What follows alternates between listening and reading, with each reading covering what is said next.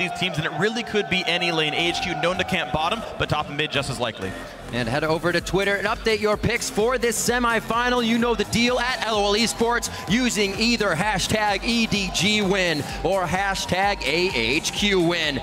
We are about to get on to the Rift. It has been a long day, and AHQ would like to make it longer for you with some wins of their own here in this best of 5 series. Game point for EDG in the semifinals of the midseason invitation. Slow movement in here from EDG. That ward did see them a little bit ago, but not the full team moving through here. So Def was only one seen place his. Let's see what they can get out of this. Gonna go and stop the Grump. AHQ haven't spotted them yet. There's a ward being placed. That's gonna be a flash at least. And a gold card right onto and the body slam as well. Down he goes. First blood for Deft.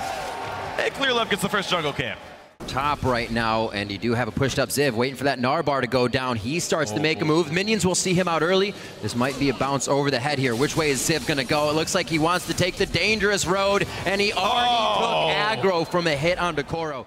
Then start a dragon fight because your Urgot is so much stronger, and then swap him simply to mid lane after or top, even if you want another outer turret. For now, you just keep ganking for Koro.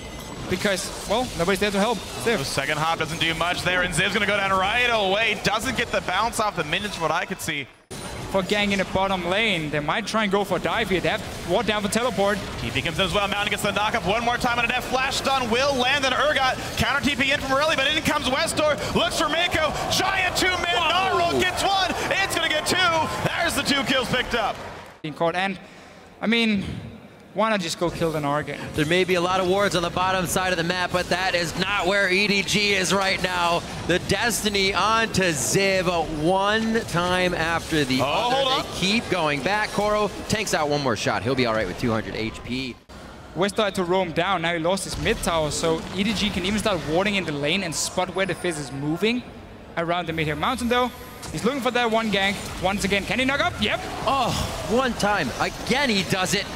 Twice for Mountain. He could be going down though, a little too close to the turret. Daft is bleeding. He gets hit up as well just at the end by Albus, and it looks like they throw him to safety. He may be able to take out Ann as well. Transcendent Blades wears off, or Transcendent Blades I should say, as they're on Ann. It's still a triple kill as Mako comes in with the... EDG has just become more confident in their engagements each game. A very leveled game to game 2 where they exploded a little bit past 20 minutes, and now right out of the gate, 7-3. That 4,000 gold lead, and Koro, he could probably 2v2 or 2v1 this situation without too much of a problem. Getting thrown back into the wall. He does get assistance from Clearlove. Albus coming from the side though. He flashes just out of range. Albus has no help to give in this fight, and a double kill as Clearlove is there just in time. EDG has so many ways of pushing him down. Twisted Fate as well does so much damage to his powers. Albus, yeah. Well, that happened. That's going to happen again and again, by the way, because this jungle is going to be warded up by EDG. Let's see what Westor can do. He's on a ward. Oh, might be lunchtime. Gets Chum the Waters out onto Pawn. He will be able to get that follow-up damage. Trickster does not hit. Koro to come in now. Another 2v1 situation. He is loving it with his back against the wall here. That is how he is thriving in this game, and the team is always just steps away. Gate comes in. Not even gonna need it. Troll a lull to Pawn. Up that kill participation, please. The flash in from Albus. Bit of a miss there. That engagement is now down for AHQ as they kind of stretch themselves thin for this one, and it may not work out in the end. Def from over the wall, able to pick up a kill with the assist to 3 here, and AHQ again, for their troubles, are turned back to their base. Man, Edward Gaming just getting everything going their way, and poor AHQ can't catch a break. The flash tippers dodged away. Now mid lane getting sieged. EDG have so many long-range tools, and even the threat of a dive as well. 17 minutes in, mid lane tier 2 just getting destroyed. Koro into the back line already. Where else would he be? He gets lantern back up, but Westor is a fish on a hook, and down he goes. Koro, when is godlike, walks away safely, and down goes the turret. Well, so that's the game plan for Edward Gaming. Strength control over Baron. Take the bow for the next, I'm going to guess 1 minute it's going to die. And then an easy push in from there with all the range champions they've got. Meanwhile, AHQ just so far back. You mentioned earlier, watch out for face check. How about just one person? How about just Koro? Flashes in, looks for Ann. The dodge comes in, still takes him out, and now Pod joins the fray. Ziv is not going to be big enough for a while. Hops off of Albus' head, short as he may be on Annie, and there's a flash away from the support, but a lantern comes in to pick up even more. Edward Gaming crushing AHQ. So it's AHQ has to try and stop no different. They're going Mountain for it needs again. to try and go for some kind of steal. I mean, that's the only way for you back in the game now. Oh, not gonna happen, and now Ziv's gonna try to run away, but the Flay's gonna land on one, the hook onto the other. Mountain can't even get over a wall, and that's gonna be 4 kills picked up in a row, plus the Baron for Edward Gaming. Full control on everything. AHQ tried to set up a trap top lane. Koro really showed that he wasn't gonna fall for that. He was ready to fight. And now Westor. Really hard for AHQ to fight back at all at this point. You can see Ann is pretty much throwing pebbles at people with that hurricane. Oh, man. He gets grabbed in. He won't be throwing too much. Sticks and stones go at him from the side of EDG, and he goes down. It is now going to be the inhibitor turret. 22.5 minutes in.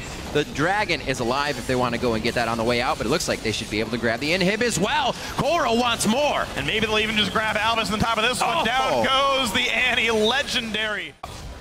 Porting back to his team. Uh-oh. Just going, oh, he's in here, guys, by the way. He just wants to go home. All right, let's all chase Westor. Who gets the kill? No, he's gonna get out. Oh? Oh, that recall, though. Hi, it's Mako. Dash all right. through. Buying some time. Darn, I was wrong. Buying some all right, time. good. That kill did go to Koro. He's keeping up. Still only down 5.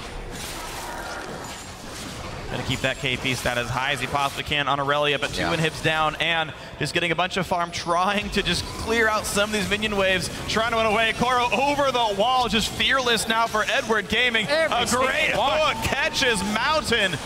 Rek'Sai in a really bad way here. In comes the rest of the team through the lanterns. 22-3. Def flashing forward for a swap. Can't quite. Sending a message. Sending a message. That's Sending right. a message. Absolutely. The zoning flash. The zoning flash. I like it. We'll see what they can do to stop these Nexus turrets from going down. It seems quite inevitable at this point, gentlemen. A 4-man Gnar swipe just causes EDG to backpedal a little bit, even more than I would think. Pawn, however, coming back in is the aggression that they need. The Fate's called to try and save Albus, and at 10 HP, Westor at 100 and now 0. And it looks like EDG will have the base. Game 3 in their eyes in just a few more minutes here, but they may not have the waves to finalize the game yet as they just skirmish throughout AHQ's base. Koro stops the wrinkle. He's got teleport. He can heal back up, but who even cares as more kills come through? This one, though, Koro misses out on.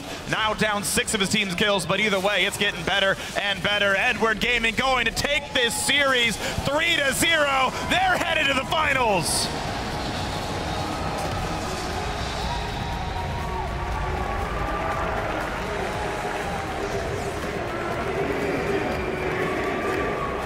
Very well played matchup by Edward Gaming. Both teams coming out.